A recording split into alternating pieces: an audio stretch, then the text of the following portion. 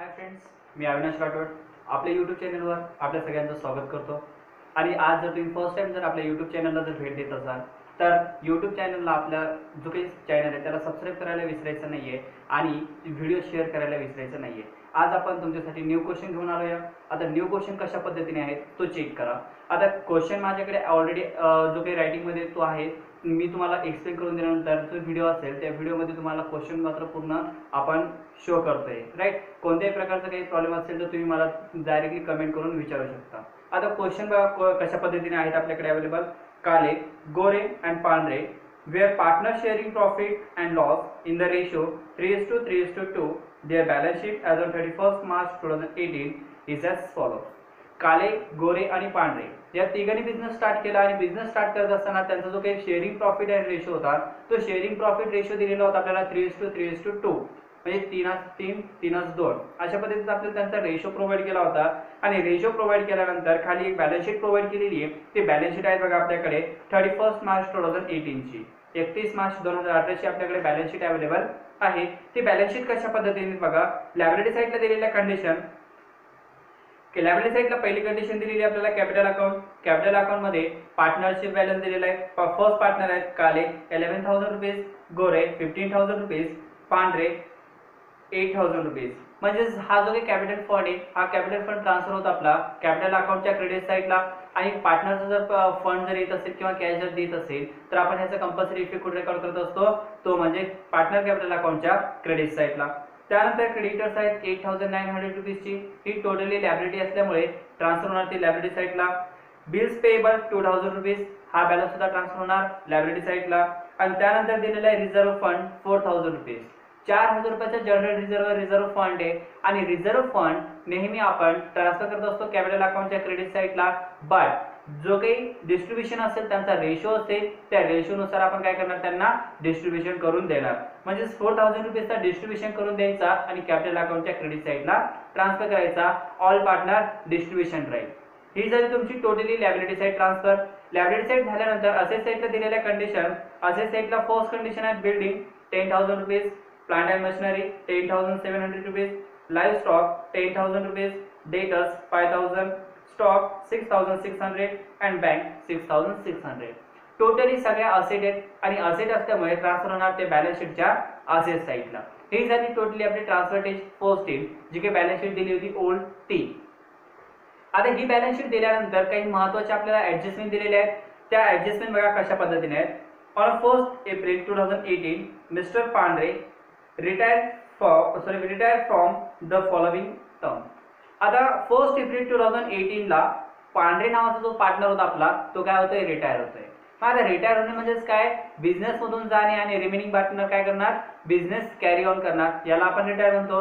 मग अशा पद्धतीने पांढरे जो काही आहे तो बिझनेस मधून लेफ्ट झालेला आहे, स्किप झालेला आहे, म्हणजेच रिटायर झालेला आहे। आणि रिटायर होत असताना त्याचे काही टर्म्स होत्या, त्या टर्म्स कशा पद्धतीने बघा।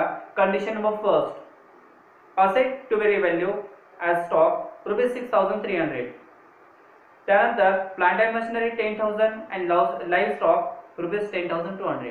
काही असेट प्रोव्हाइड केलात आणि असेटचं म्हणता येते रिव्हॅल्यू करा। मग असेट रिव्हॅल्यू करत असताना फर्स्ट इन कंडिशन दिली आपल्याला स्टॉकची 6,300 रुपीज, हा झाला आपला closing balance. But opening balance किती आपल्याकडे अवेलेबल, ओपनिंग बॅलन्स आहे आपल्याकडे स्टॉकचा 10,000 रुपीज, सॉरी 6,600 रुपीज आपल्याकडे स्टॉकचा बॅलन्स अवेलेबल आहे। मग 6,600 रुपीज आपला टोटली ओपनिंग बॅलन्स आहे आणि 6,300 रुपीज आपला क्लोजिंग बॅलन्स आहे।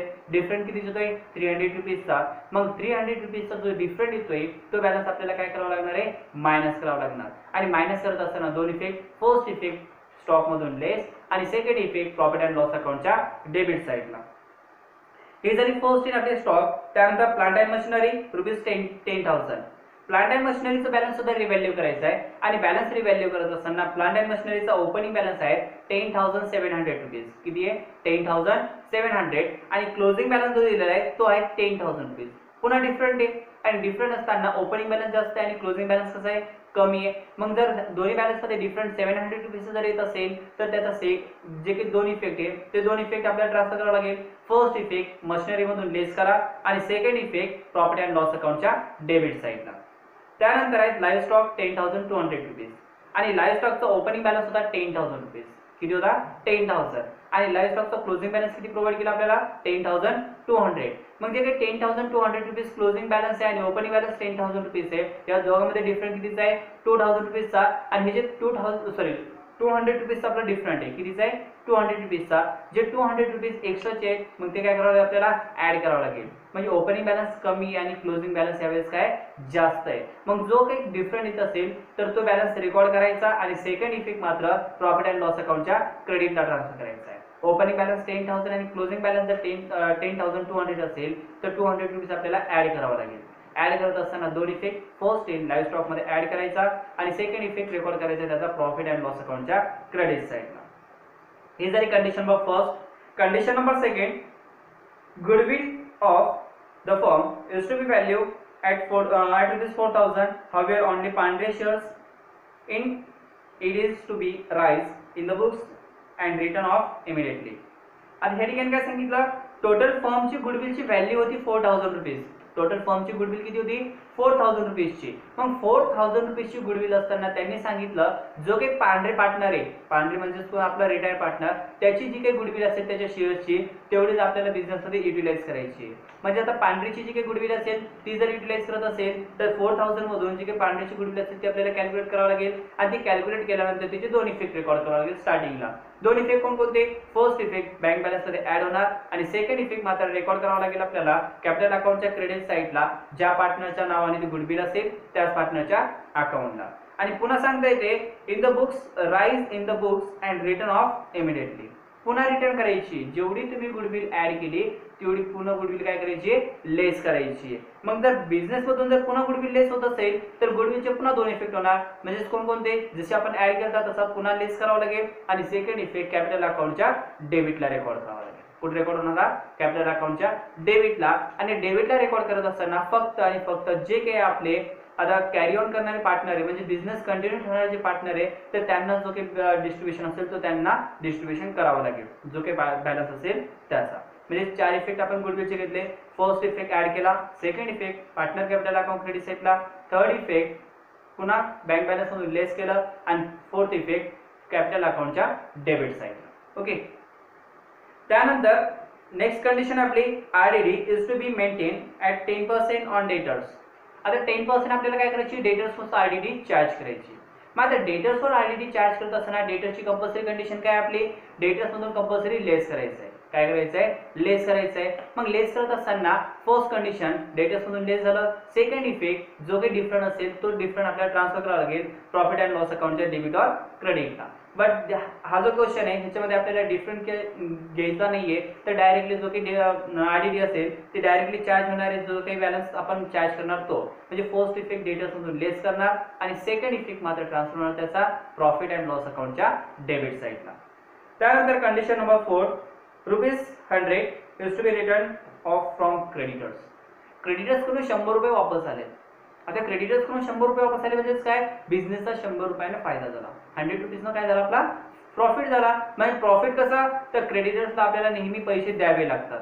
काय करावे लागतात पैसे द्यावे लागतात. आणि जर आपण पैसे जर कोणाला देत असेल आणि समोरचा व्यक्ती आपल्याला म्हणतोय की तुम्ही एवढे नका देऊ त्यापैकी डिस्काउंट मारा म्हणजेच काय की 100 रुपीज आपल्याला द्यायचे होते समोरचा व्यक्ती म्हणतोय तुम्ही मला 90 रुपीज द्या म्हणजेच आपल्या कितीचं प्रॉफिट होतंय 10 रुपीजचा. डेफिनेटली ही सिच्युएशन या ठिकाणी झालेली. जे काही क्रेडिटर्स होते 8,900 चे त्यापैकी आपल्याला 100 रुपीज द्यायची गरज नाहीये म्हणजेच आपला प्रॉफिट झाला. आणि जर प्रॉफिट होत असेल तर दोन इफेक्ट फर्स्ट इफेक्ट लेस करावा लागेल लायबिलिटी साइड मधून क्रेडिटर्स मधून आपल्याला फर्स्ट इफेक्ट 100 रुपीज लेस करायचा आणि सेकंड इफेक्ट ट्रान्सफर होईल त्याचा प्रॉफिट अँड लॉस अकाउंटच्या क्रेडिट साइडला. कुठे ट्रान्सफर होणार क्रेडिट साइडला. त्यानंतर condition number last the amount payable to mister पांढरे to be transfer to his loan account. काय सांगितलं यांनी आता जो काही अमाउंट असेल ती पेएबल करायची पण जो काही बॅलन्स असेल तो काय म्हणून ट्रान्सफर करायचा आपल्याला लोन अकाउंट म्हणून. काय करायचंय the amount payable to mister पांढरे is to be transfer is loan account. जो काही बॅलन्स असेल तो लोन अकाउंट म्हणून त्याचा बॅलन्स ट्रान्सफर करायचा आहे. याची सिच्युएशन आपण क्वेश्चन सॉल्व्ह करत असताना मागच्या 2 क्वेश्चन मध्ये सुद्धा बघितली आणि आज आपण जेव्हा प्रॅक्टिकली क्वेश्चन सॉल्व्ह करू तेव्हा आपण त्याची सिच्युएशन चेक करूया. त्यानंतर आपल्याला प्रिपेअर करायचे काय काय सांगितलेले आहेत फर्स्ट इन रिव्हॅल्युएशन अकाउंट म्हणजे प्रॉफिट अँड लॉस अकाउंट, त्यानंतर पार्टनर कॅपिटल अकाउंट आणि लास्टला विचारलेली बॅलन्स शीट. आपण जे काही इक्वेशन सोडवतोय क्वेश्चन सॉल्व्ह करतोय तर त्यामध्ये आपण 2 अकाउंट यूज करतोय आणि एक स्टेटमेंट यूज करतोय. स्टेटमेंट म्हणजेच काय, बॅलन्स शीट, आणि अकाउंट म्हणजे कोणकोणते, प्रॉफिट अँड लॉस आणि पार्टनर कॅपिटल अकाउंट. हे 2 अकाउंट आहे आणि बॅलन्स शीटला आपण काय म्हणतो, स्टेटमेंट म्हणतो. चला तर आपण आता जो काही प्रॅक्टिकली क्वेश्चन आहे तो कशा पद्धतीने सॉल्व्ह होतो ते चेक करूया. ओके, मग फर्स्ट थिंग आपण काय करणार आता, या ठिकाणी ट्रान्सफर असेल, जे काही ट्रान्सफर आहे ते आपण कंटिन्यू करणार. या ठिकाणी आपले अकाउंट ऑलरेडी ड्रॉ आहे. फर्स्ट थिंग जी काही लायबिलिटी साईडला दिलेली कंडिशन होती, पार्टनर कॅपिटल अकाउंट काले, गोरे आणि पांढरे यांचा बॅलन्स ट्रान्सफर होईल कॅपिटल अकाउंटच्या क्रेडिट साईडला. टायटल असेल बाय बॅलन्स ब्रॉट डाऊन, आणि ब्रॉट डाऊन होणारा बॅलन्स कालेचा आहे 11,000, गोरेचा आहे 15,000 आणि पांढरेचा आहे 8,000. हे झालं फर्स्ट थिंग दिलेला कॅपिटल. त्यानंतर क्रेडिटर्सवर ऍडजस्टमेंट दिलेली आहे आणि ऍडजस्टमेंट दिल्यामुळे त्याचा जो बॅलन्स असेल तो आपल्याला इनर कॉलमला रेकॉर्ड करावा लागेल 8,900 रुपीज. त्यानंतर बिल्स पेबल ही सुद्धा आपली लायबिलिटी आहे आणि ट्रान्सफर होणार लायबिलिटी साईडला बिल्स पेबल, आणि बिल्स पेबलचा बॅलन्स दिलेला आपल्याला 2,000 रुपीज. किती आहे, 2,000 रुपीज. त्यानंतर रिझर्व्ह फंड दिलेले 4,000 चा. रिझर्व्ह फंड किती दिला आपल्याला, 4,000, आणि रिझर्व्ह फंड ट्रान्सफर करत असताना या ठिकाणी बाय रिझर्व्ह फंडचा टोटली बॅलन्स किती आपल्याकडे 4,000 रुपीज. किती आहे, 4,000 रुपीज, आणि 4,000 रुपीजचा डिस्ट्रीब्युशन करायचं या रेशोनुसार 3:3:2. म्हणजे ह्याची ऍडिशन किती होती, 3 + 3 6, 6 + 2 8, राईट. मग 8 ना आपल्याला डिवाइड करायचं 4,000 रुपीजचे डिस्ट्रीब्युशन करायचे. मग डिस्ट्रीब्युशन करत असताना बॅलन्स येईल 1,500 and 1,000, राईट. अशा पद्धतीने ह्याचं काय असेल, डिस्ट्रीब्युशन असेल 1,500 and 1,000. हे झाली टोटली आपली लायबिलिटी साईड ट्रान्सफर. त्यानंतर असेट साईड ट्रान्सफर करायचे. असेट साईडला दिलेली फर्स्ट कंडिशन ती होती आपली बिल्डिंगची. बिल्डिंगचा बॅलन्स प्रोव्हाइड केला आपल्याकडे 10,000. याच्यावर ऍडजस्टमेंट आहे म्हणून त्याला काय करणार आपण, इनर कॉलमला रेकॉर्ड करणार. ओके, त्यानंतर नेक्स्ट कंडिशन दिली आपल्याला प्लांट अँड मशिनरीचा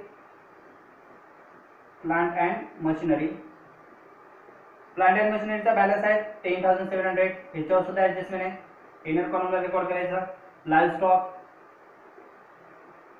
वर सुद्धा ऍडजस्टमेंट दिलेली आहे, तो बॅलन्स सुद्धा आपल्याला इनर कॉलमला रेकॉर्ड करावा लागेल. त्यानंतर डेटर्सचा बॅलन्स प्रोव्हाइड केलेला आहे. डेटर्स 5,000 रुपीज, याच्यावर सुद्धा ऍडजस्टमेंट दिलेली आहे. त्यानंतर स्टॉक 6,600, आणि लास्ट कंडिशन दिलेली बँकचा बॅलन्स आहे ॲज इट इज म्हणजे 6,600. ही झाली टोटली आपली असेट अँड लायबिलिटी साईड पूर्णपणे ट्रान्सफर. आणि ह्यामध्ये आपल्याला जे काही कंडिशन दिल्या होत्या त्या कंडिशन कशा पद्धतीने आहेत ते बघा. कंडिशन नंबर फर्स्ट, त्या अगोदर पार्टनर रिटायर कोण होता आपला, पांढरे. कोण होतंय, पांढरे आपला रिटायर होतोय. मग पांढरे रिटायर झाल्यानंतर त्यांचा रेशो काय राहील, न्यू 3:3. म्हणजे हा पार्टनर काढला म्हणजे त्याचा रेशो मायनस होणार आहे. न्यू रेशो काय असेल त्यांचा 3:3. मग आता कंडिशन नंबर फर्स्ट नुसार त्यांनी काही असेट रिव्हॅल्यू केल्या, आणि असेट रिव्हॅल्यू करत असताना फर्स्ट कंडिशन होती स्टॉकची. मग स्टॉकचा बॅलन्स किती, 6,600, आणि त्यांनी किती सांगितलं, 6,300 रुपीज अवेलेबल आहे. किती अवेलेबल म्हणले, 6,300. दोघांमध्ये डिफरन्स किती येतोय, 300 रुपीजचा, राईट. 6,600 मधून 300 रुपीज गेले की 6,300 रुपीज बॅलन्स राहतो. मग हा जो बॅलन्स आपण मायनस केला त्याला टायटल द्यायचंय लेस रिव्हॅल्यू. टायटल द्यायला लेस रिव्हॅल्यू. आणि त्या ठिकाणी असेट जर आपली कमी होत असेल तर टोटली आपला एक्सपेन्सेस असतो, आणि एक्सपेन्सेस ट्रान्सफर होतो profit and loss account credit साईडला टू स्टॉक अकाउंट, आणि स्टॉक अकाउंटला बॅलन्स आहे 300 रुपीज. त्यानंतर नेक्स्ट कंडिशन दिली होती त्याच्यामध्ये मशिनरी, प्लांट अँड मशिनरीचा बॅलन्स दिला आपल्याला आउटर कॉलम 10,000. किती सांगितलं, 10,000. पुन्हा डिफरन्स चेक करायचा आहे, कितीचा डिफरन्स आहे, 700 रुपीजचा. मग 700 रुपीज ऍड करायची मायनस, डेफिनेटली मायनस करायचे. 10,700 मधून 700 रुपीज मायनस केले की 10,000 रुपीज बॅलन्स राहतो. आणि ज्या ठिकाणी टायटल द्यावा लागेल लेस डेप्रिशिएशन. किती असेल, लेस डेप्रिशिएशन 700 रुपीज. आणि त्याचा सेकंड इफेक्ट ट्रान्सफर होणार पुन्हा profit and loss account debit साईडला to plant and machinery balance असेल 700 रुपीज. त्यानंतर नेक्स्ट कंडिशन दिली आपल्याला लाईव्ह स्टॉकचा बॅलन्स आहे 10,000 आणि आउटर कॉलम बॅलन्स असेल पाहिजे आपल्याकडे 10,200 रुपीज. कारण ह्याच्यामध्ये पुन्हा डिफरंट आला, ओपनिंग बॅलन्स कमी आहे आणि क्लोजिंग बॅलन्स जास्त आहे, म्हणजे ओपनिंग बॅलन्स मध्ये 200 रुपीज काय करावं लागेल आपल्याला, ऍड करावा लागेल, तेव्हा आउटर कॉलमचा बॅलन्स आपला मॅच होतोय. आणि जर या ठिकाणी बॅलन्स जर ऍड होत असेल तर टायटल द्यावं लागेल ऍड लाईव्ह स्टॉक रिव्हॅल्यू. काय असेल या ठिकाणी टायटल, लाईव्ह स्टॉक रिव्हॅल्यू. आणि हे जे 200 रुपीज ऍड झाले त्याचा सेकंड इफेक्ट ट्रान्सफर होईल प्रॉफिट अँड लॉस अकाउंटच्या क्रेडिट साईडला बाय लाईव्ह स्टॉक, बॅलन्स असेल 200 रुपीज. ही झाली कंडिशन आपली फर्स्ट कंप्लीट. त्यानंतर condition number second, goodwill of the firm is to be value at ₹4,000, however only 500 shares in it is to be raised in the books and written off immediately. मग 4,000 रुपीची totally आपल्याला firm मध्ये जी काही goodwill आहे ती goodwill दिलेली आहे, right. 4,000 रुपीची goodwill पैकी आपल्याला काय करायचं, फक्त जे काही पांढरे आहेत पांढरेच्या शेअर्सची आपल्याला गुडविल रेकॉर्ड करायची. मग आता गुडविलचे बॅलन्स आहे टोटली आपल्याकडे 4,000 रुपीज, राईट. मग 4,000 रुपीजचा जो काही बॅलन्स आहे त्यापैकी पांढरेचे शेअर्स किती आहे, 2 आहे, राईट. मग त्या 2 च्या शेअर्स नुसार त्याचा बॅलन्स किती होतोय, 1,000 रुपीज, राईट. आपल्याकडे ऑलरेडी आपण 4,000 रुपीजचं डिस्ट्रीब्युशन केलं, त्यानुसार आपल्याकडे डिस्ट्रीब्युशन सुद्धा अवेलेबल आहे. मग पांढरेची जी गुडविल असेल ती गुडविल राहणार आपले 1,000 रुपीज. पांढरे गुडविल 1,000, बॅलन्स असेल तर 7,600. मग आता हे जे काही बॅलन्स आहे आपला 1,000 रुपीजचा, 1,000 चा सेकंड इफेक्ट ट्रान्सफर होईल पुन्हा कॅपिटल अकाउंटच्या क्रेडिट साईडला बाय गुडविल, ब्रॅकेट मध्ये बँक टायटल द्यावा लागेल आपल्याला. आणि हा जो काही पांढरेच्या अकाउंटला पुन्हा 1,000 रुपये. ही जी काही गुडविल होती ही इमिडिएटली काय केली आपण, रिटर्न ऑफ केली. आणि रिटर्न ऑफ करत असताना या ठिकाणी टायटल द्यावा लागेल लेस गुडविल, किती ऍड केली, 1,000, राईट. मग 1,000 रुपये तिथून मायनस केले म्हणजे या ठिकाणी सेकंड इफेक्ट कुठे रेकॉर्ड करावा लागेल त्याचा, कॅपिटल अकाउंटच्या डेबिट साईडला टायटल असेल टू गुडविल आणि ब्रॅकेट मध्ये पुन्हा टायटल असेल बँक. मग आता 1,000 रुपीजचं डिस्ट्रीब्युशन त्यांच्या रेशोनुसार, त्यांचा रेशो किती आहे, 3:3, म्हणजेच काय 1:1. मग 1:1 नुसार जर डिस्ट्रीब्यूट केलं तर बॅलन्स येईल 500 रुपीज, राईट. आता हे झालं त्यांची गुडविलची इफेक्ट. गुडविलची इफेक्ट किती घेतली आपण, 4 घेतले, ओके. आणि 4 घेतल्यानंतर आपण या तर नेक्स्ट ऍडजस्टमेंट आपली आता आरडीडीची. RDD is to be maintain at 10% on debtors. डेटर्सचा जो बॅलन्स दिलेला आहे 5,000 रुपीज, त्याच्यावर आपल्याला 10% बॅलन्स काय करायचा आहे, मेंटेन करायचा आहे. आणि बॅलन्स मेंटेन करत असताना आपल्याला कंपल्सरी काय करावा लागतो, आरडीडीचा बॅलन्स लेस करावा लागतो. आणि तो बॅलन्स लेस करत असताना या ठिकाणी first in less RDD. आरडीडीचा balance 10%, 10% किती आहे 5,000 चे, 500 रुपीज. किती येणार, 500 रुपीज. 5,000 मधून 500 रुपीज गेले, किती होतील, 4,500 रुपीज. मग हे 500 रुपीज आपण इथून मायनस केले, त्याचा सेकंड इफेक्ट ट्रान्सफर करावा लागेल आपल्याला प्रॉफिट अँड लॉस अकाउंटच्या डेबिट साईडला. आणि टायटल असेल टू आरडीडी 500 रुपीज. काय असेल, to RDD 500 rupees. Next condition आपल्याला प्रोव्हाइड केलेली आता बघा, ₹100 to be return of from creditors. Creditors कडून 100 रुपीज आपल्याला वापस मिळाले. आता वापस मिळाले म्हणजे काय, 8,900 रुपीज आपण क्रेडिटला देणार आहे. किती देणार आहे, 8,900 रुपीज देणार आहे. त्यापैकी क्रेडिटर्स म्हणताय की 100 रुपये नका देऊ, वापस दिले म्हणजेच नाही द्यायची का, ओके, नाही द्यायची ना ते. मग जर देत नसेल आपण तर तो बॅलन्स काय करून घ्यावा लागेल आपल्याला, मायनस करावा लागेल. आणि मायनस करत असताना टायटल असेल डिस्काउंट 100 रुपीज आणि आउटर कॉलम बॅलन्स असेल 8,800 रुपीज. जो या ठिकाणी बॅलन्स आपण मायनस केला, मायनस केल्यानंतर सेकंड इफेक्ट ट्रान्सफर टायटल असेल बाय क्रेडिटर्स. आणि क्रेडिटर्स लिहिल्यानंतर ब्रॅकेट मध्ये टायटल द्या डिस्काउंट. काय टायटल द्यायचा, डिस्काउंट. आणि बॅलन्स असेल 100 रुपीज, ओके. अशा पद्धतीने आपल्या सगळ्या ऍडजस्टमेंट संपलेल्या आहेत. आणि लास्ट ऍडजस्टमेंट दिली होती त्याच्यामध्ये इन्फॉर्मेशन प्रोव्हाइड केली होती. आणि इन्फॉर्मेशन अशा पद्धतीने होती की त्यांनी सांगितलं होतं जो काही पांढऱ्याचा जो बॅलन्स येईल तो बॅलन्स आपल्याला ट्रान्सफर करायचा होता लोन अकाउंट म्हणून, राईट. मग आता जे काही आपल्या सगळ्या ऍडजस्टमेंट झाल्यानंतर आपल्याला काय करावं लागतं, अकाउंट क्लोज करावं लागेल. आणि अकाउंट क्लोज करत असताना first in profit and loss account close करायचा.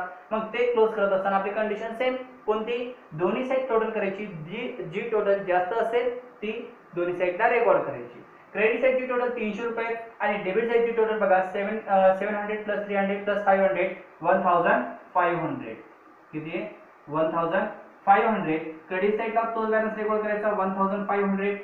1500 रुपीज मधून 300 रुपीज मायनस केले की बॅलन्स उरेल 1200 रुपीज. जो की बॅलन्स उरला तर त्याला टायटल द्यायचं आहे बाय रिव्हॅल्युएशन अकाउंट. तुम्ही ह्या कॉलम मध्ये जे काही वर्ड्स ते येऊ द्यायचे नाहीत. ओके. त्यानंतर रिव्हॅल्युएशन झाल्यानंतर balance transfer to capital account. याचं डिस्ट्रीब्युशन आता डिस्ट्रीब्युशन कोणत्या रेशो नुसार रेशोनुसार होईल 3:2 या रेशोनुसार आपल्याला डिस्ट्रीब्युशन करावं लागेल. मग 1200 चा डिस्ट्रीब्युशन फर्स्ट पार्टनर आहेत काले गोरे अँड पांढरे. फर्स्ट पार्टनरला बॅलन्स येईल 450 रुपीज पुन्हा 450 आणि त्यानंतर लास्ट पार्टनरला बॅलन्स येईल 200 रुपीज. टोटल येते का या ठिकाणी 300 रुपीज असेल. या ठिकाणी आपण टोटल करून घेऊया 400 प्लस 400 800 800 प्लस 100 900 900 प्लस 300 किती झाले 1200. राईट. त्यानंतर हा जो बॅलन्स आहे हा बॅलन्स ट्रान्सफर करायचा आपल्याला पुन्हा कॅपिटल अकाउंटच्या डेबिट साईडला. क्रेडिटचा डेबिट आणि डेबिटचा क्रेडिट. मग या ठिकाणी टायटल असेल to profit and loss account. Balance असेल 450 पुन्हा 450 and last partner is 300. Right. अशा पद्धतीने आपल्याला काय करावं लागेल हा बॅलन्स ट्रान्सफर करावा लागेल. आणि बॅलन्स ट्रान्सफर झाल्यानंतर आता फर्स्ट इन जे काही रिटायर पार्टनर त्याची टोटल करायची. टोटल करत असताना त्याची क्रेडिट साईड जास्त आहे 8000 प्लस 1000 प्लस 1000 किती झाले 10000. राईट. तीच टोटल डेबिटला रेकॉर्ड करायची 10000. 10000 मधून 300 रुपीज मायनस केले किती उरेल 9700. किती उरेल 9700 रुपीज. आणि हा जो बॅलन्स उरला तर त्याला काय टाकायचं द्यायला सांगितलं त्यांनी टू लोन अकाउंट. काय टाकायचं द्यायला सांगितलं होता टू लोन अकाउंट. आणि हा जो लोन अकाउंटचा बॅलन्स आहे ट्रान्सफर होईल लायबिलिटी साईडला आणि टायटल असेल या ठिकाणी पांढरे लोन अकाउंट. पांढरे लोन अकाउंट 9700 रुपीज.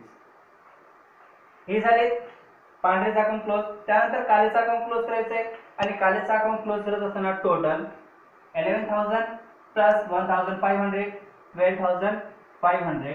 डेबिट साईडला सुद्धा तीच अमाउंट रेकॉर्ड करायची 12500. पुन्हा सेकंड पार्टनरशिपचा टोटल 15000 प्लस 1500 16500 रुपीज. आता या ठिकाणी डेबिटला सुद्धा रेकॉर्ड करते 16500.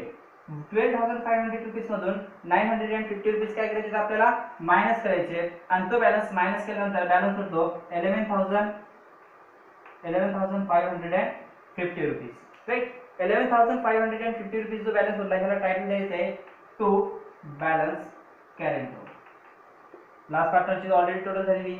मग सेकंड पार्टनरची टोटल करायची आता 16500 मधून पुन्हा 900 रुपीज आपल्याला काय करायचे मायनस करायचे आणि मायनस केल्यानंतर बॅलन्स उरलेला आपल्याकडे 15550 रुपीज. किती उरेल 15550 रुपीज. हा जो काही बॅलन्स आला हा पुन्हा ट्रान्सफर होणार लायबिलिटी साईडला आणि लायबिलिटी साईडला ट्रान्सफर करत असताना टायटल असेल कॅपिटल अकाउंट. काय असेल टायटल कॅपिटल अकाउंट आणि बॅलन्स त्यांचा दोघांचा काले अँड गोरे. कालेचा बॅलन्स किती आहे 11550 रुपीज आणि गोरेचा बॅलन्स आहे 15550 रुपीज. दोघांची टोटल 0 0 11 चा 1 कॅरी 1 5 प्लस 1 प्लस 1 किती झाले 7 1 प्लस 1 2 27100 रुपीज. आता ह्या ठिकाणी कॅपिटल अकाउंट क्लोज झालेले आहे. आता बॅलन्स शीट टोटल करावं लागेल. बॅलन्स शीटची टोटल करत असताना कंपल्सरी काय करायचं आपल्याला बॅलन्स आउटर कॉलमला आहे की नाही चेक करून घ्यायचे. ऑलरेडी कॅपिटल फंड आपण आउटरला घेतला. पांढरेचा लोन अकाउंट सुद्धा आउटरला आहे. क्रेडिट बॅलन्स आउटरला आहे आणि बिल्स पेएबल सुद्धा आउटर कॉलमला आहे. मग त्यानंतर असे साईड चेक करा. बिल्डिंगचा बॅलन्स आउटरला घ्या 10000 rupees. Plant and machinery 10000 already बाहेर आहे. Live stock debtors stock and bank balance मात्र आउटरला नाही. आउटरला किती घ्यावं लागेल ते आता 7600 मधून 1000 रुपीज मायनस केले की 6600 रुपीज. राईट. मग अशा पद्धतीने दोन्ही साईडचे आपण आउटर कॉलमला बॅलन्स चेक करून घेतले आणि आता काय करायची यांची टोटल करायची आणि टोटल करत असताना दोन्ही साईडची टोटल कशी आली पाहिजे आपली सेम आली पाहिजे आणि टोटल येते बघा ह्याची 27,100 plus 9,700 plus 8,800 plus 2,000 is equal to 47,600 किती 47,600 यांची सुद्धा टोटल तेवढीच घ्यायला पाहिजे. व्हेरीफाय करून करायची सगळ्यांनी. क्वेश्चन जसं तसा रेकॉर्ड करून घ्यायचा नाही किंवा समोरचा टीचर सांगतोय म्हणून त्यांच्यावर विश्वास ठेवायचा नाही. त्या सगळ्या व्हॅल्यूज तुम्ही व्हेरीफाय करून बघायच्या. ओके. तर ह्या क्वेश्चन मध्ये तुम्हाला कोणत्याही प्रकारचा काही प्रॉब्लेम असेल तर आपल्या व्हिडिओच्या डिस्क्रिप्शन मध्ये आपण ऑलरेडी लिंक माझी जी काही कॉन्टॅक्ट नंबर आहे आणि त्याचसोबत ईमेल आयडी तुम्हाला ऑलरेडी प्रोव्हाइड केलेली आहे. त्यानुसार तुम्ही मला कमेंट सुद्धा करू शकता आणि काही प्रॉब्लेम असेल तर आपण त्याच्यावर नेक्स्ट जे सेशन असेल तर त्याच्यामध्ये आपण काय करूया त्यांच्यावर आन्सर सॉल्व्ह करण्याची प्रोसेस करूया. ओके. थँक्यू.